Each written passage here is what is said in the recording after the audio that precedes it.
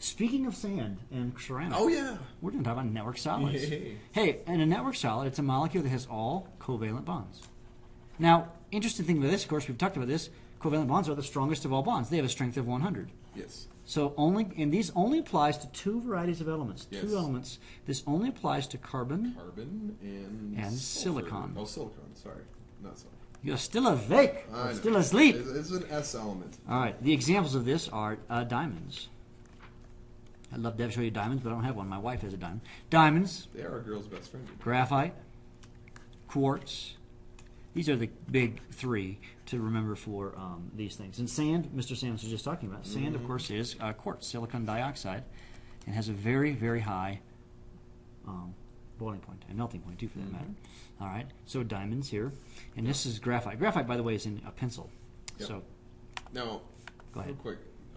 Diamonds, very, very hard. Yes. Okay, and those are held together by these tetrahedrally arranged carbon atoms, and so that's very strong. A force value of 100, like we were talking about. Now the graphite, notice they're held together in these sheets. The sheets are kind of cool. You got these little hexagons that are stuck together, and graphite, it's kind of slippery. That's why your pencil moves across your paper. It's because those sheets kind of stack on top of each other. They don't attract to each other really well, so they slide across each other, which is what makes graphite slippery. And the weak bonding of the layers is held together by London dispersion forces. Yeah. That's why when you write with a pencil, it's going to come off on the paper, but it's very, very strong, sticking in the flat plane. Like locks in your doors, they use graphite as a lubricant. They just shoot it in there, and it makes it all slippery. Yeah, it's very, very cool. Yeah.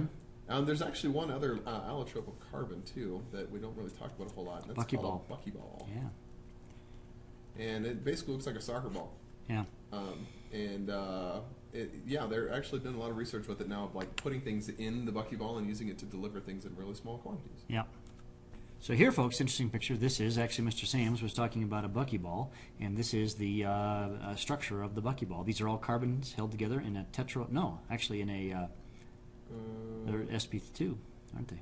I don't know. I actually haven't. They're all held together by three. They're There's not really three. planar though, so I'm not sure.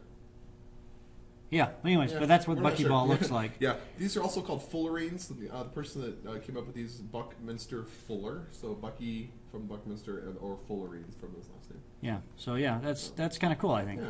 So that's the Buckyball. So I think it's intriguing to kind of look at that. All right, and graphite again. There's your graphite Yeah. layers.